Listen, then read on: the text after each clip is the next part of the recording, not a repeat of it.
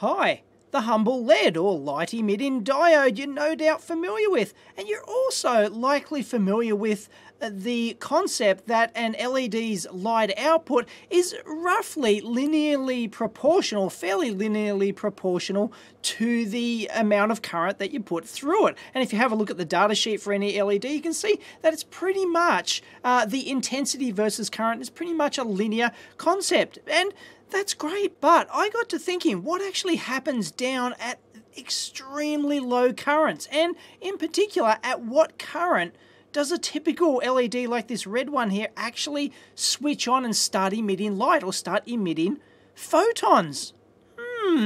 Interesting question. Let's test it. So to test this, what we need is a device that allows us to actually not just measure light intensity, but measure essentially small numbers or individual photons. And that's exactly what we've got here. Now, this is a reasonably expensive bit of kit I've got here. It's a photon counting module, and it does exactly what the name tells you. It counts photons. You've seen this in a previous mailbag video, and it's an extremely sensitive photo sensor in here. Basically, performance similar to or better than a traditional photo multiplier tube, but this allows us to basically feed in a light source here. So it works by measuring the light input here and giving us a count out here, a pulse every time a photon hits the sensor inside here. So there's no real reason why we can't stick a LED up its clacker here and adjust the current. I've got a very low current source which can go down to picoamps or even femtoamps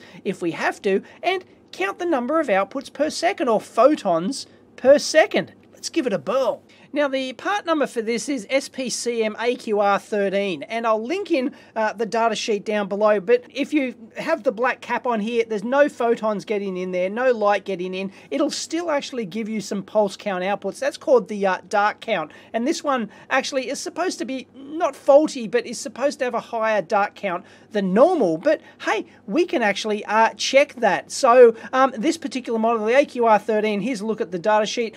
This one has a maximum dark count value of 250 per second, or 200, a nominal base limitation of 250 photons per second. So, but we can measure the average of that, null it out, and then stick the LED up as clacker, and hopefully, see where this LED actually switches on and emits.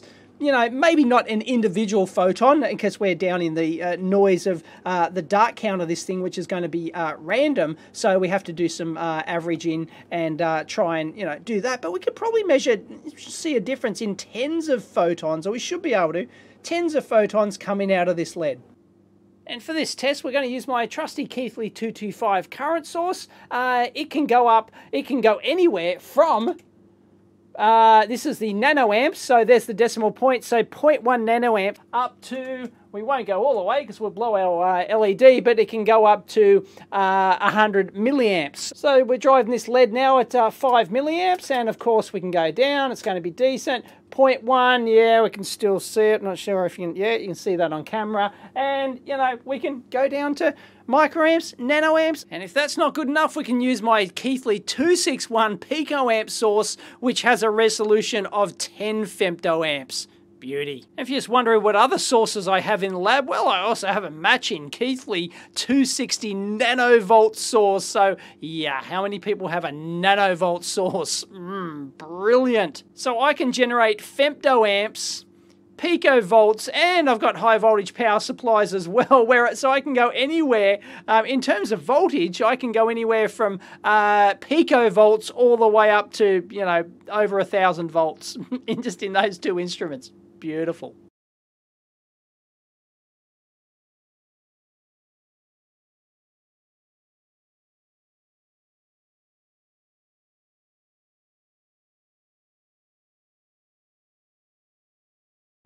Now this might look pretty ridiculous, but I can assure you it's essential. I've wrapped it all in some alfoil here. This was after wrapping the lead. I hooked on, wrapped it in the black electrical tape here many turns. The count was a little bit high without the alfoil, so I just added the alfoil on here, several turns there, and just folded it all over. So it should be nice and dark inside, and that's exactly what we want. So I'm just going to leave it for a bit, and we'll just get an average figure here. Mean is up to, yeah, around about 214, 215 or something like that. I've got the current source actually switched off at the moment. So yeah, we'll get an average figure after a couple of more minutes, and then we'll just take that and then we'll increase the current. And for those wondering, do the lights in my lab actually make any difference? Is it actually seeping in somewhere, somehow? Well, the answer seems to be no. The mean hasn't really changed. I switched my lights off here in the lab, and no, that is the true dark count. So it looks like our dark count is just, 212, something like that. It is under the datasheet value of 250. So whoever's written on the front of this thing that has a high dark count, nope, seems to be just fine. Oh, and by the way, this particular Perkin-Elmer unit has a peak sensitivity around 650 nanometers. It can do like the whole visual range plus in the outer edges as well, but its peak sensitivity about 650 nanometers, which is why I'm using a red lead in there to actually do that. So, it's fairly close, should be fairly close to its peak value. So let's have some fun. Let's actually ramp up the current and try it. I have no I haven't done any ballpark calculations for, E equals HF and all that sort of stuff. You can actually, the efficiency of the lead, which will change down at the bottom end as well. I'll see if I can pull up in edits, I'll see if I can pull up a graph of how the efficiency actually drops off of the LED at very low current. So that'll change your E equals HF formula if you try and calculate all sorts of stuff and things like that, the efficiency of the LED. So yeah, anyway, we're not measuring like the voltage across the LED and things like that. We could, but yeah, I'm not doing that in this particular experiment. Here we go. So I'll just reset the statistics here and I'll switch it on. Make sure I don't blow the thing. It's at 0.00 nanoamps. So here we go, we're going to switch it on. So there should be no difference in that. Let's go for 1 nanoamp. I don't think it's going to do anything. I'd be very surprised. No, our count seems to be the same. Okay, here we go. 10 nanoamps. Hey, no, see, got fooled. You got to use the mean. No. All right, let's ramp it up a range. So let's go to 100 nanoamps. 100 nanoamps. No, it's not looking like it's changing. I mean, I'm not going to quibble, I'm not going to muck around with, it's got to, hey, whoa, what did I do? Whoa, what happened there? Hello? Something happened there. Are we right on the threshold of the knee where that LED will actually come on or not? Because, wow, we just jumped up to 1,500 photons per second. Wow. Okay, let me ramp that back down to 10. Yeah, I'm back down to 10 nanoamps now. And we're back down to where we were. That's interesting. Okay, I'll ramp it back up to 100. Actually, it's 110 now. 100, yeah, there we go. So, okay, back down to 10. It looks like we found it. We found the current at where it starts. Let me go to 20. This is 20 nanoamps. Yeah, look at that. Around about 20 nanoamps. Yep, it's started to go up. I mean, we can reset our stats now. I mean, I'm just looking at the count there, and you can sort of see from the count that it's doing that. Yeah, there we go. Bingo. About 20 nanoamps is all you need. Maybe 10, between 10, 20 nanoamps for this particular LED. Different ones with different, manufactured with different technologies, with different sensitivities, things like that. There's going to be a huge difference. But this is just by the way, just a junk bin eBay kit LED. So I have no idea, don't know what the data sheet is. It's just like, yeah, one I got from eBay in a kit. So there you go. at 20 nanoamps, we're getting about 266. So we're about 42 photons there per second at 20 nanoamps. I'm going to see if we can get some data on this thing. Okay, so what I'm going to do is I'm going to go up and graph the data here in 20 nanoamp jumps, so 20, 40, 60, 80, etc. I'll take it over, there we go, a minute, 427. So I'll take that count as 427 and I'll try and get a graph for this thing. I just find it amazing that we're actually counting individual photons here. I mean, this is, you know, quantum physics stuff, how the LED works, the, you know, the band gap voltage of, you know, the voltage of the LED. In this case, well, it's probably not 1.8 volts for a typical red LED because we're down at, you know, right at the knee of where the thing switches on. Well, not the knee where it kicks up, but, you know, right down where it just starts emitting the photons, and the recombination causes, you know, emission of photons. It's like E equals HF, fundamental quantum physics. This is absolutely brilliant. Oh, you can play around with this sort of stuff all day. And one thing I was curious about, is there any triboelectric effect in the cable? Because I'm actually using a coax cable coming out of my current source here, and just vibration in cables, shock and vibration in cables, it's a legitimate phenomenon and can actually inject charge into the cable. So I'm just having to play around with it here, and I don't know, it doesn't seem to be any different. So, yep, don't think I can see anything there. So that's not an issue. It just popped in my head. Yes, I am aware that putting the alfoil over this might change its thermal properties of the case. The sensor dissipates a fair bit of power. There's little fins in there, but I don't have any airflow here in the lab. So, you know, it's not really a big deal. And, hey, it's aluminium. No worries.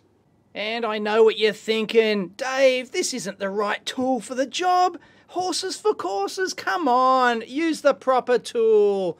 Alright, normally I would say that, but there's a little bit of a snag. Here's my Agilent 53131A universal counter, and in my opinion, any lab who does not have a proper universal counter is probably not a fully equipped lab. So you've got to have one of these, and ordinarily, yes, this would be the right tool for the job. Let's plug it in here. And yes, we can measure frequency, of course. That's, you know, it's a frequency counter, right? But the key is in the title, universal counter. It actually counts stuff. It's got other modes where, many different modes. You can do phase, duty cycle, all that sort of jazz. But it's got a totalized mode. It does exactly what you think it does. It counts things. And here it is. And you go into gate time, and you can actually set the gate time to 1 second like this. So there it is. We can actually get our count on this thing. But just like any instrument, you've got to actually set it up properly. You notice we're getting like the 206, 212 or whatever it was before. That's because we haven't 50 ohm terminated, and it's a bit over the level, so it's probably counting some extra pulses. Let's put the attenuator on there. You got to set it up. But once you set it up, bingo, we're getting the exact same thing. And ordinarily, yes, this is an excellent tool, and yes, it does have statistics on it, but unfortunately, the reason I didn't use it for this is A, it's not visual, so you can't actually see the waveform, which is kind of handy on a scope, but also the stats, unfortunately, do not work in the totalized mode. Wah, wah, wah, wah. They work just fine in frequency counter mode, of course. You can go in there and you can do all your stats and everything else, but in totalized mode, it doesn't work. Why? It's just a software thing. Why can't they put, you know, just a simple average on the thing for totalize? I don't get it. Anyway, you can like single shot capture it just like on a scope. There you go. And of course, you can extract the data out of it and average it that way and get a graph and everything else, you know, a plot and everything else. But meh. Anyway, so yeah, ordinarily, this would be the tool for the job because you don't have to worry about sample rate and your memory depth and all that sort of rubbish. As long as you set it up correctly, this puppy will do the job. It'll capture those counts no matter how short they are. It's got hardware in there specifically designed for it if your scope doesn't have it.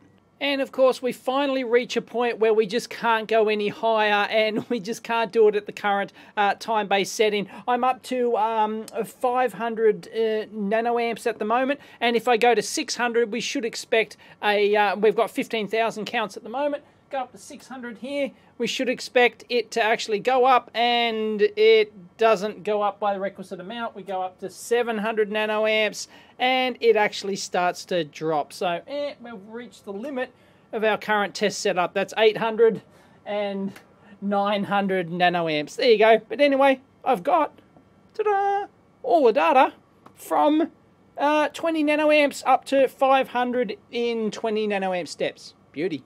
So can we actually see this LED at 500 nanoamps? Well, this is actually 5 microamps. So let's turn it back down to 500 nano, shall we? There we go. Nope, can't see it. 600, 700, 800. Oh, you can start to see it. Just, wow, that's at 900. That's at 900 nanoamps. So if we turn it up, there we go. There we go, that's 1 microamp. 2, 3, so you can start to see it. But yeah, it's basically is not visible at 500 nanoamps that we're measuring here.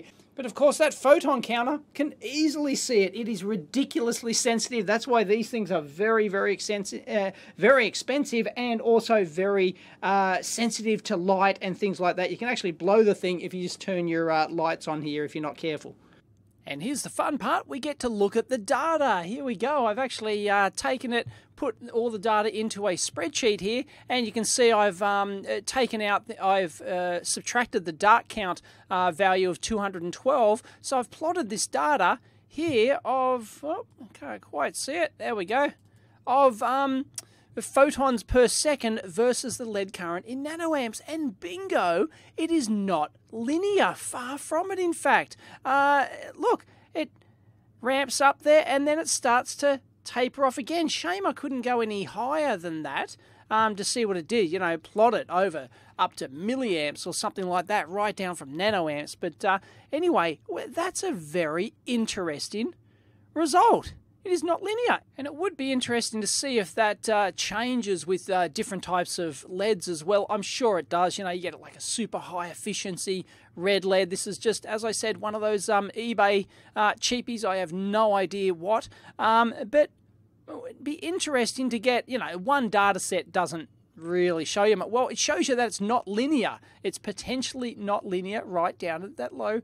region, and maybe there's some fundamental quantum physics actually behind that. It'd be interesting to find out. So perhaps maybe a follow-up video in the future, I don't know. But I just love getting data like this, and you know, that sort of not entirely unexpected result, but I would have been disappointed if it was just linear. It's like, oh, that's boring. But no, look, it's very smooth. There's like, I haven't applied any smoothing to that at all. It really is that shape. So, you know, I think that experiment worked really well, and this is some quite reliable data from this particular LED at least anyway. So that's terrific. Love it. So there you have it. That is very cool indeed. I don't really know what it means. I don't know the physics behind it. I haven't researched it at all, but I just wanted to do that experiment because I didn't seem to find any data out there. Let me know if you, if there is other data out there, which I couldn't find in my very quick search. But that is fascinating, and it did switch on it. I think if I, you know, really got down there and measured the fine scale right down under the 20 nano amp figure, we might find the point where it does actually, you know, might be able to see a little bit down there. But obviously, it's going to follow that curve, and it's not linear. So very, very interesting. Anyway, hope you enjoyed that video. If you want to leave comments, always down below, link to the forum down below, all that sort of jazz. Catch you next time.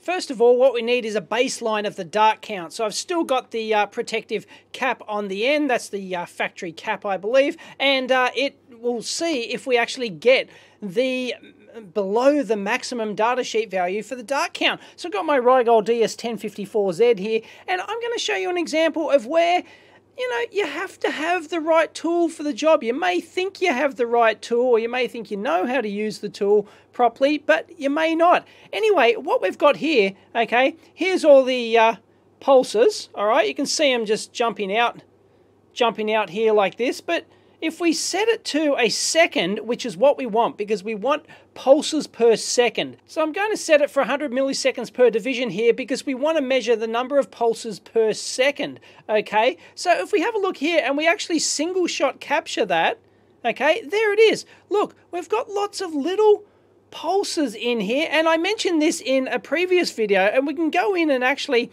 have a look at those, and you can see that if we actually zoom in on that, it's a tiny little thing there.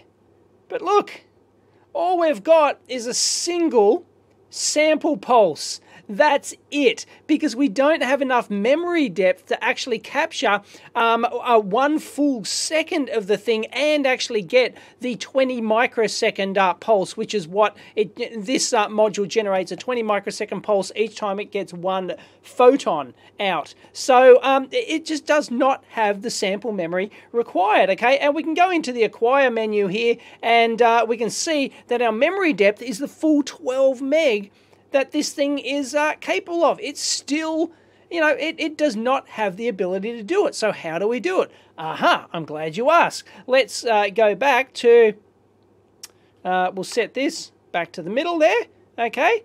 Let's go to our 100 milliseconds per division here, and what we need to do is set the oscilloscope to go to the acquire menu instead of normal mode here. Now, not all scopes have this, but this one does. We can actually go into peak detect mode, okay? Bingo, watch what happens. Ta-da, look at that. They're now all full height pulses on the scope. That's because it's not using the sampling, it's using dedicated hardware to actually detect short pulses. You can go read the data sheet and you might be able to find what the minimum peak value is. We're only looking at like a 20 microsecond pulse. Can easily do that. It's down in the tens of nanoseconds or something like that. That's what peak detect mode on your oscilloscope is really, really good for.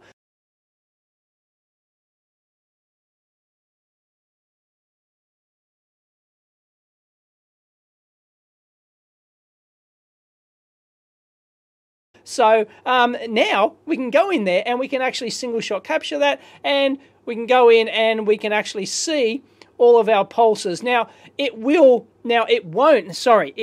actually show the proper 20 microsecond pulse like we should see, but it at least detects each and every one and will actually show them at their full peak value, okay? So it's going to allow us to actually get proper measurements without missing pulses and things like that due to the sample rate. Now, if we actually turn it on and we turn the time base up, there's our actual pulse. There it is. Sorry, I thought that pulse was microseconds. It's actually nanoseconds.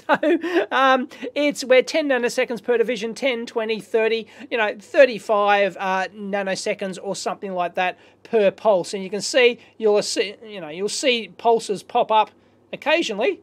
Hopefully. Oh, it's very dim, but maybe if we can turn up our intensity, there we go. You start to see them jumping around there just randomly, and that randomness is our dark count. Oh, it's much nicer having that intensity up, isn't it? Excellent. But unfortunately, we can't use this scope. It's no good. It's not the right tool for the job. It's got lots of ability, it's got lots of measurement options here, horizontal, vertical measurement options, like multiple pages worth of measurement options, but nowhere in here does it have an option to actually measure the number of pulses. So this scope, unless you want to, capture them and go in there and manually count them, it's going to have a couple hundred pulses. This ain't the right tool for the job. And no, you can't use the hardware frequency counter, because the frequency counter is not actually counting the pulses. It's counting the distance between the pulses, which is, of course, completely, if we have a look at it, come on, parameter limited my ass. Come on. What's it doing? Sorry, I went up to seconds there. I just turned the knob too quickly. There we go. They're completely and utterly random because of that, and that's probably going to change with temperature of the sensor and, you know, all sorts of stuff. And you can actually buy a different grade. You get a different model here, as we saw in the data sheet, to get different dark counts. So they bin them, you know, higher quality ones, so you'll actually pay more for that. But this one is rated for 250 counts per second when the sensor is dark. And by the way, I had to use a 50 ohm terminator there because this thing expects 50 ohm termination on the output. There's a little transformer in there, as we saw in a previous teardown. So let's break out one of the big guns here, the Tektronix MDO 3000. Let's see if this puppy can do it. Well, first of all, we actually have something annoying here. You'll notice that it's updated exactly like it did on the Rygo. It might be a bit hard to see the... Can we change the intensity? There we go. Let's turn the intensity right up so that we can see these things. It's working just like it did before, but we're at 20 milliseconds per division. And if we actually change to 40 milliseconds per division, you'll notice that it's actually in roll. And I'll show you this. It's in roll mode. You saw it. It automatically changes to roll mode, and that's actually, it can be a little bit annoying in this instance.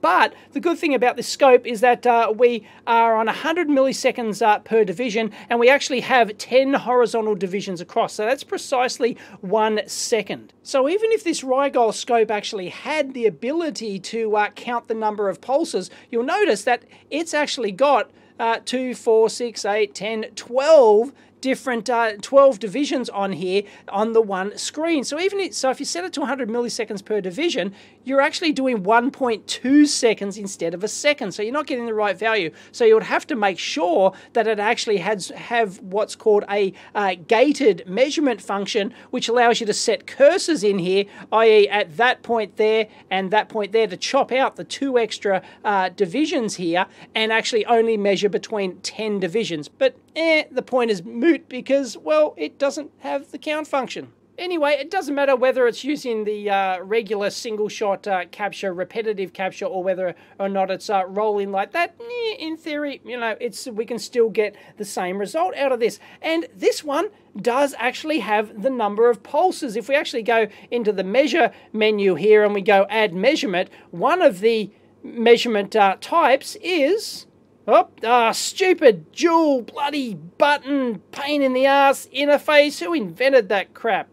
Oh, goodness. Maybe if you used it every day, you might, I don't know, get used to it. Anyway, it does have the ability to, measure the positive pulse count and also the negative pulse count if you wanted to, and you can set reference values as well. Very nice. So I've already added that measurement down here. You can see number of pulses, bingo, 212 like that. But you'll notice that I'm also using, of course, that we learnt before, peak detect mode. If we use regular sample mode, we get the same crap we got before, and we get a grossly incorrect low value here. So, yep, real trap for young players. You've got to know precisely how to use your instrument to actually get this functionality working. But because, as I said before, the...